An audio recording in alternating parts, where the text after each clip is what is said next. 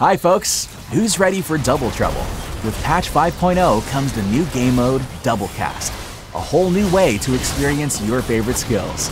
Now you can cast the same skill twice, setting up some epic combos.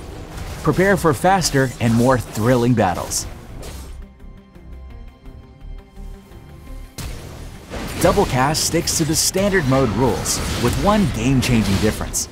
Got charge-based skills? Use them twice and boom! They'll refresh for an extra go. Love basic attacks? After 3 hits, add another one for free. And even better, enhanced attacks count too. What about non-charge skills? Cast them once and see them bounce right back into action. The cooldown sets in after the second cast. The countdown for this starts after your first cast. Non-charge skills come in 4 varieties, each with its own twist when cast a second time. Regular skills? Think Brand's Ultimate. Cooldown right after being cast. Duration skills, like Garen's Courage, cooldown starts while you're still using them. Multi-stage skills only refresh after you used all their parts. Riven's Broken Wings, for example, will only regenerate after all 3 strikes are dealt.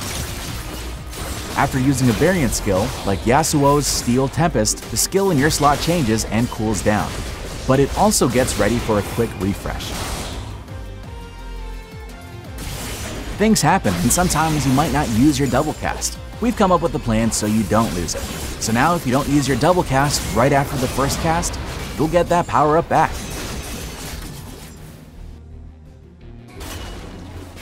In this mode, your champions are supercharged. They're more tenacious, they take less damage, and they get bonus move speed. Ranged champs get an extra boost in attack speed from their gear as well. All champions use less mana and energy, plus they recall faster.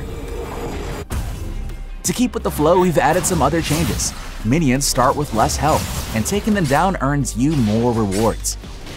Some neutral monsters, on the other hand, will have smaller rewards, but will be easier to beat and quicker to respawn. Similar changes apply to turrets. They're easier to take down, but earn you fewer rewards.